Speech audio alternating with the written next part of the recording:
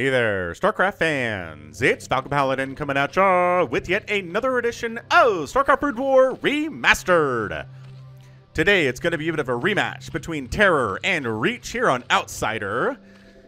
And yeah, you guys liked Reach, so I found another replay with him rematching against Terror, and it's a Carbot skin, and it's a requested green skin for the Zerg player. Alright, so bottom side of Outsider, we have the green Zerg player. It is Terror. And on the left side of the map, we've got a purple Protoss player. It is Reach, who not only is the most conventionally handsome player in Brood War of all time, I think, but he also is an incredible Protoss player. I'm excited to see what he's got today, how he's going to handle Terror, who is a terrorizing Zerg player. He is aptly named. Alright, so a while ago, somebody said, hey, I like Carbot a lot. Next time you cast Carbot, can you find one where Zerg has chosen the color green? Because I want to see green Zerglings. And I was like, okay, here we go. And I found one. And it's Terror versus Reach. So hey, 2 birds with 1 stone. Or maybe 3 birds with 1 stone here.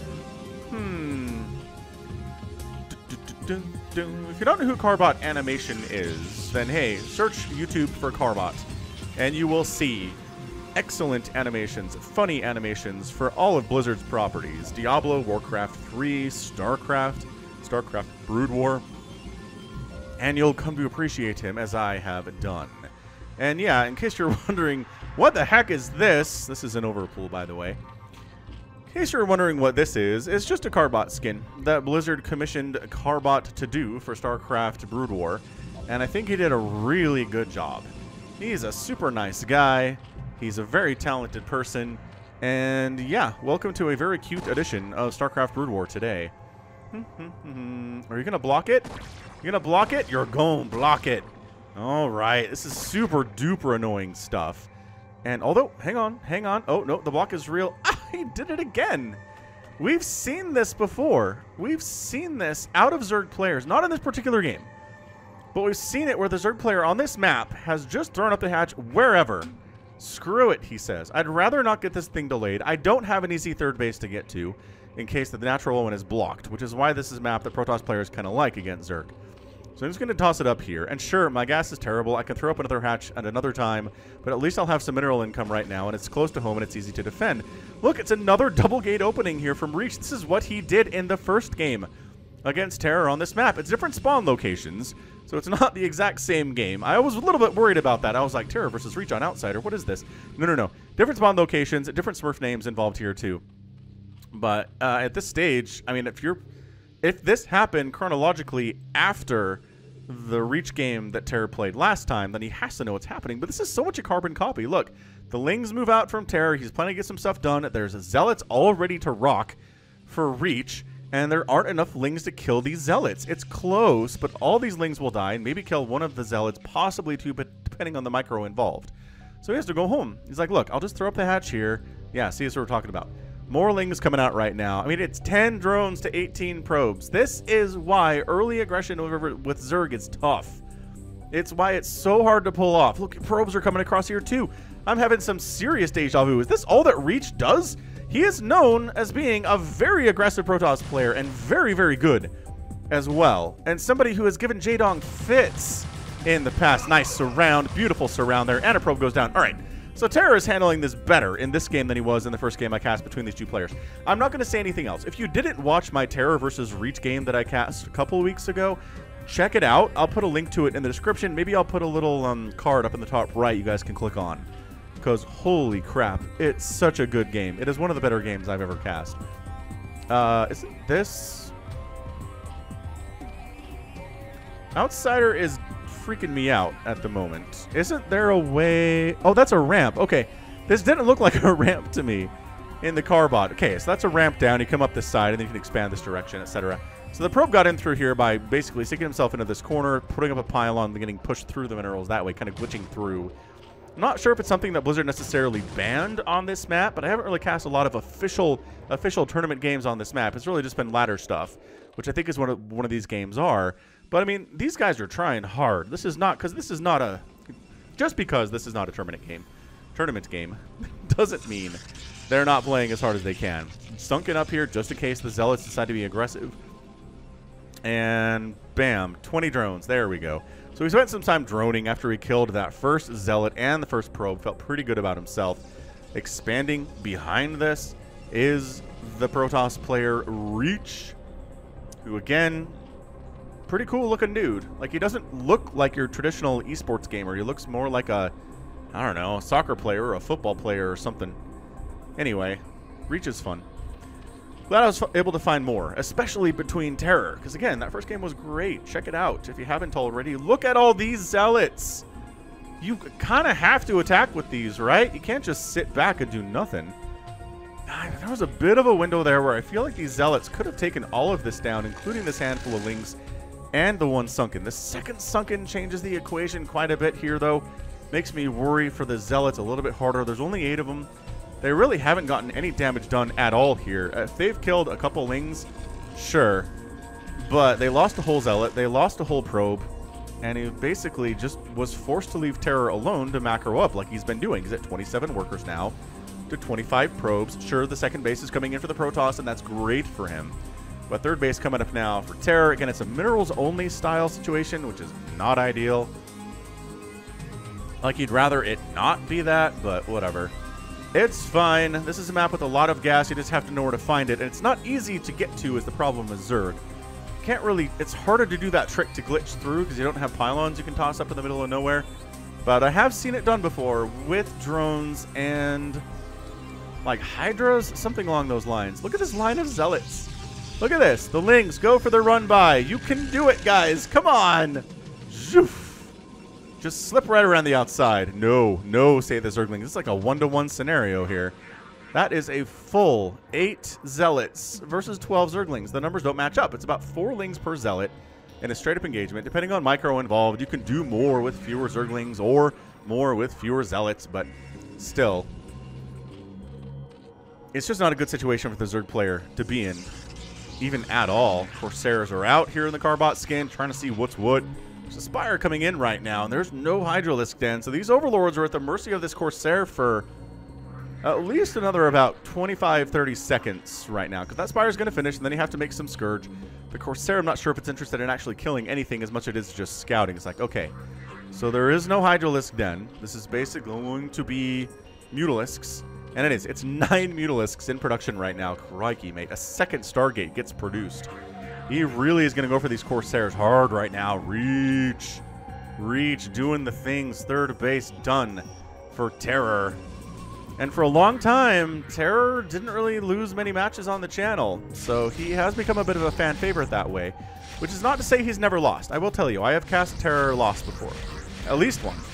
So if you go back to watch more Terror games, like, just keep in mind, he doesn't win all of them, because that's not very fun. You don't want to cast a player who just wins every single game all the time that you ever cast. Even Flash, Bisu, Jaedong have lost games on this channel without question.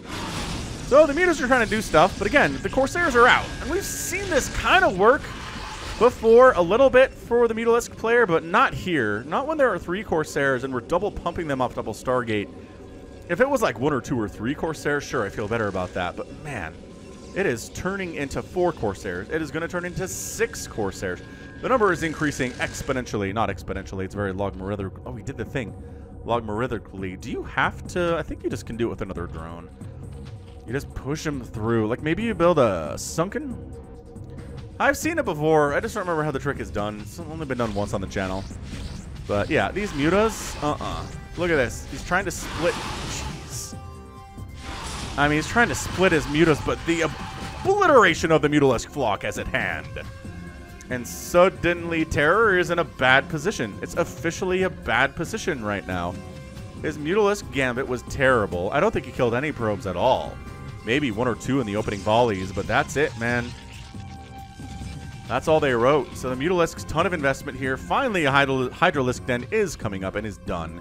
Getting upgrades here for Terror. He's got 2 gas rolling. He's going to have access to a couple more gas down here, which is awesome sauce. Handful of mutas still around, but all of them in varying stages of injury because they've taken hits from the Corsairs to this point. I think he's done. I think he's done making Hydralisks, or Mutalisks would be my case. It's the era of the Hydralisk now. Scourge trying to get some hits off. I mean, not great. I don't think that was super great. We are still looking at 6 Corsairs flying around out here. And all the mutas are gone. I think that was the sound of all the mutalisks dying. And again, the error of the Hydra has arrived. Working on shuttle movement, working on Reavers to deal with these Hydralisks. He's already got one out right now. Oh, geez. I mean, if you see a Reaver defending and all you're attacking with is Lings, just get out. Just don't even engage. Don't do it, man. Did he just... How to get these Zealots? Oh, a shuttle. Because he has a shuttle. All right, so these Zealots are waiting for this hatchery to finish, and then they're going to kill it, because there's really not much that Terra can do to stop that from happening, right? Maybe if he gets Drop Lord. Maybe if he gets the upgrade for that, but I don't see it in production. I haven't seen it come through here. It'd be pretty early for that upgrade, to be honest with you. He does have the lair, but... Yeah, look at this. He's waiting. Okay, hatchery is done. Creeps spreading out. Zealots jump in. This is so brutal. From Reach. God, what a boss. What a great Protoss player he is. I'm sad I didn't find him until recently, but I'll take it. Ugh. 3 drones down. Hydralisk down. 4 Hydralisks down. Oh. And the Reaver died. He probably paid for himself, though, I'd say. That was pretty cost efficient. 3rd base down. Or rather, 4th base down. Not the 3rd base. But that's where all the gas was. That's what the gas that Terror needs is. Sling's jumping in here, but really mostly kind of suiciding to their deaths. They didn't even get that one cannon. Terror feels completely outclassed in this game. He just does. He is not doing super well. He's not doing the Terror things that he normally does. Getting early damage in there. Getting the perfect composition to deal with what the Protoss player is up to. No. Not at all. Reach has discombobulated him at every step with the early Zealot pressure that didn't turn into pressure and was just defense, completely shutting down his early attempt to get Lings across the map.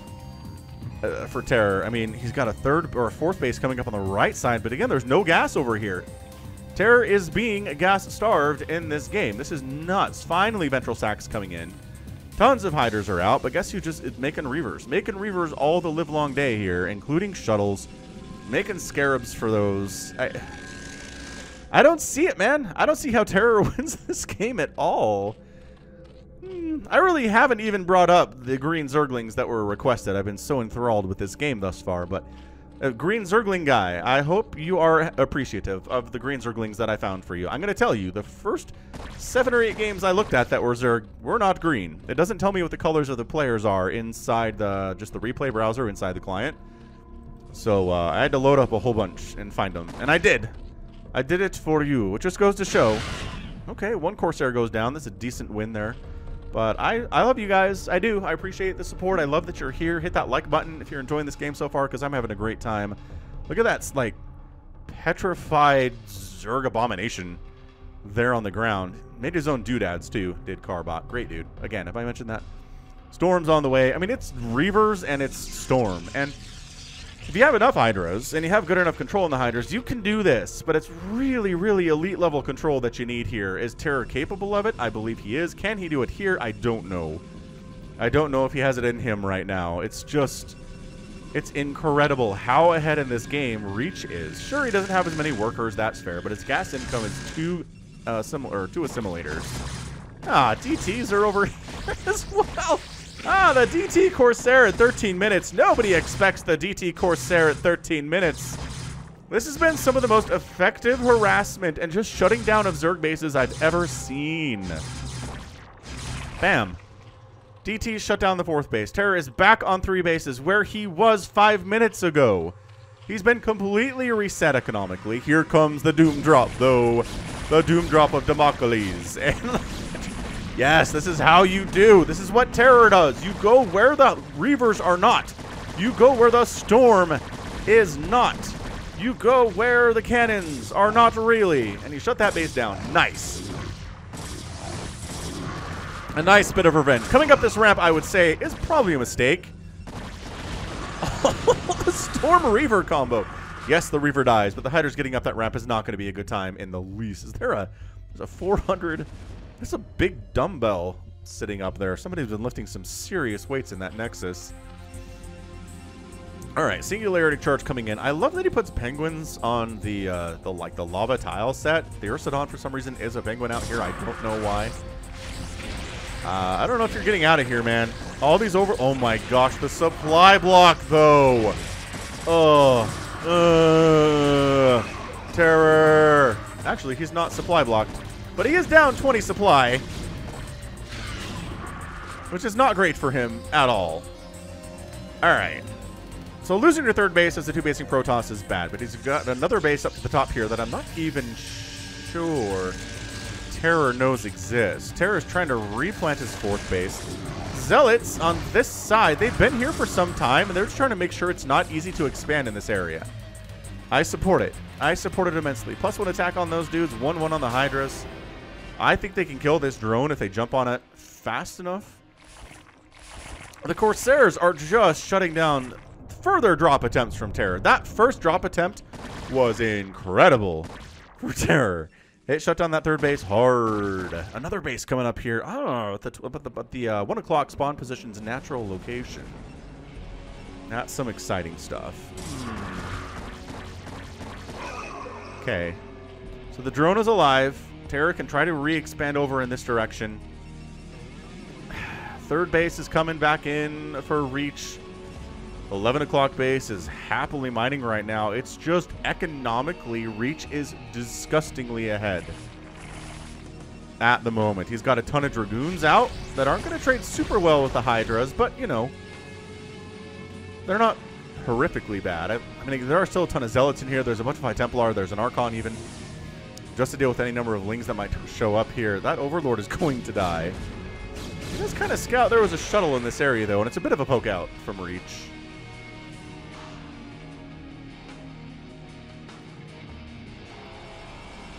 Oh, what a good game this is. I am having so much fun casting recently. I don't know what it is. I've just cast a whole ton of incredibly fun Brood War games. I guess it helps if you find the right players, you know? Like, getting reach added to the repertoire of players that I'm familiar with has been really good. New blood. New blood it is. Alright, so this natural that we talked about earlier is dead for Terror. But the Hydras are trying to shut down this 11 o'clock base of reaches too. Plus that double gas is coming up. Not super well defended. There's like there's literally 2 Hydralisks here. He's trying to unload on these cannons. The Overlords are all going to die, but I think all the cannons might be dead here too. Just, hey look, the green Zerglings are present and they're getting obliterated by these Reavers. Oh, Reaver's getting shut down, though. They were brought up to try to do something here. High Templar. Blech. I think he just popped out of that gateway, and he's toast. Dude, Terror. Terror might get his revenge here on losing so many of his other bases. He's going to lose, just kill another Nexus. That belongs to the Protoss player. Hang on, hang on. Can he get it? I think he can. He needs to focus it down, though. Yes, he has enough Hydras over here to focus things down and kill it with the +1 attack, especially. Probes are running for their lives over in the left side of the map. The Nexus explodes in the blue ball of flame. Corsair over this way. I keep expecting to see a shuttle. There is a shuttle down this way. Okay. Who's going to drop Zealots down this way and go after this base again? Yeah, Hydra versus Zealot is not actually great. Oh, they've mined through. So defense is easier. Whoa! The Storm Drop combo, though. The Wombo combo. Getting stuff done. This is a game. This might just get an epic tag. This has been a fantastic back and forth between these two players. Yes, it looks like Reach is up, but Reach's economy is not as healthy as it once was. Terror's is not as healthy as it wants to be at the 18-minute mark as a third player. So that's why it's a good game. Nobody is super comfortable at this stage right now. The Hydra lane, great, except for the Storm. It's really good against this here Zealot Dragoon style, but the High Templar Storm is the great equalizer, as it always has been. Finally going for Adrenal Glands here at about 19 minutes. Finally going for Zealot speed at 19 minutes. That is late Reach. That is extremely late Reach. He needs to kill this base. I really feel like he does. Another... I was assuming that Terror wouldn't engage here. But I guess he got some good trades there. There's a bunch of High Templar that died during that particular engagement. The fact that the Zealots don't have legs mean they can't close on top of those Hydras as fast as they would want to. Yeah. That Archon versus the Hydra are going to be a bad thing for him as well. And now suddenly, look who's on the retreat. The reinforcements have arrived for Terror and shut that sucker down. Additional Dragoons cruising on out. They have +2 attack. The Lings are sitting here at 2 armor and no attack upgrades. Although +1 melee is coming in right now. I see you. I see you. Another drop sneaking over to the right side. Oh, jeez. The drones, though. The drones, though. Man, Terror had a pretty substantially big advantage in economy there, just in the number of workers available, but suddenly Terror's down to 41, which is not great. It's still more than Reach is operating with.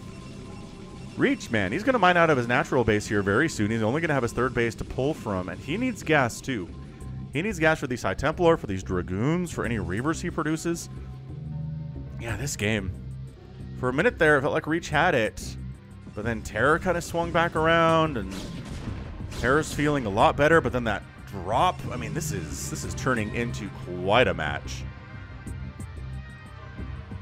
Yeah, this is good stuff. If you haven't hit the like button yet, we're at a 20-minute mark in a game where it doesn't really feel like anybody has a significant advantage on the other player.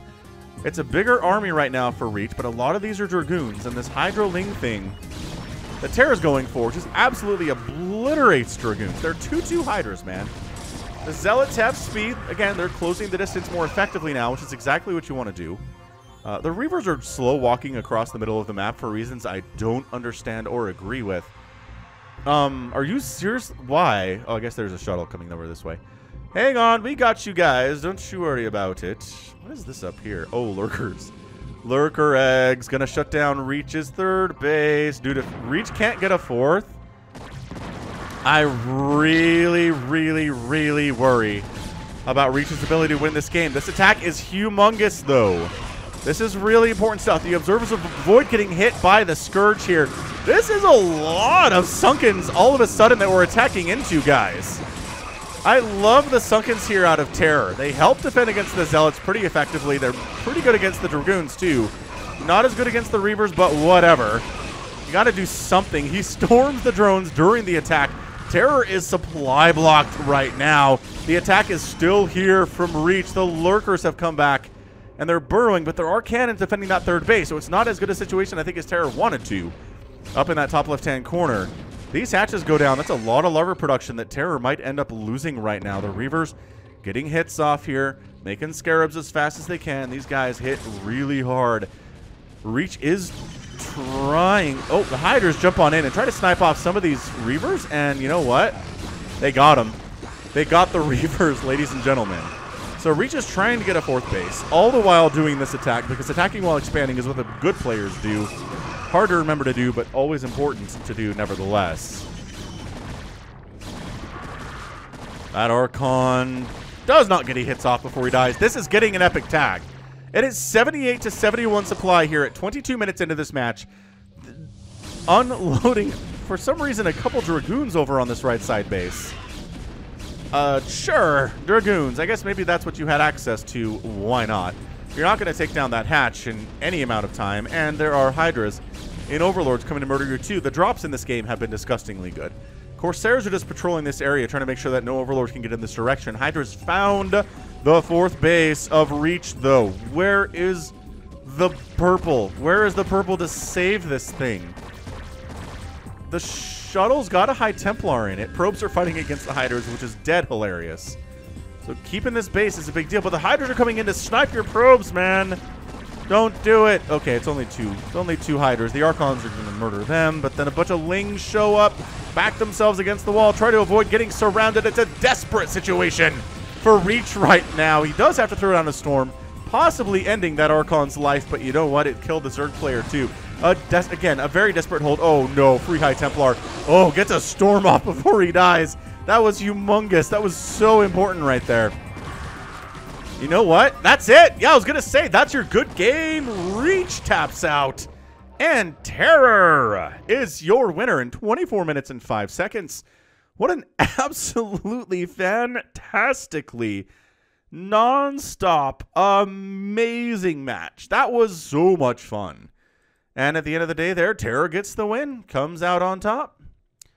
These Lurkers I don't think did as much as they wanted to. I guess there's 4 kills on that guy. That might have been Hydra kills from before he morphed in, though.